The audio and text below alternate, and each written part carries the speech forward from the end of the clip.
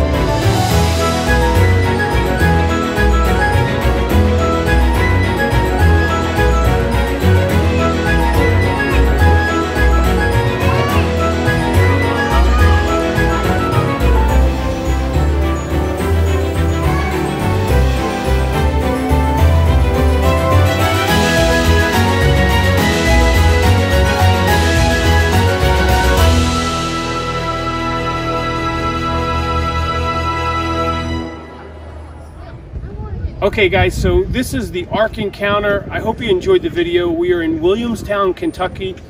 And my opinion of the Ark Encounter, first of all, let me start by saying I'm not the most religious guy in the world, but I think whether you're religious or not, you would definitely enjoy the experience of the building itself, and the things that are inside was definitely worth the trip. It's just under $50 a person to get in. There is a military discount as well as a senior discount if you're a senior. My overall opinion is it was definitely worth the trip, worth coming down. I do think inside there was a lot of wasted space. I was expecting the exhibits to be a little more hands-on, a little more animatronic, and not just, you know, stuffed animals and things of that nature. While they looked real, they didn't move or anything like that. So I do think that I was expecting a little more, but in general, it was definitely worth the experience. I would recommend that you come and check it out at least once. It's definitely worth the time. See you guys next time.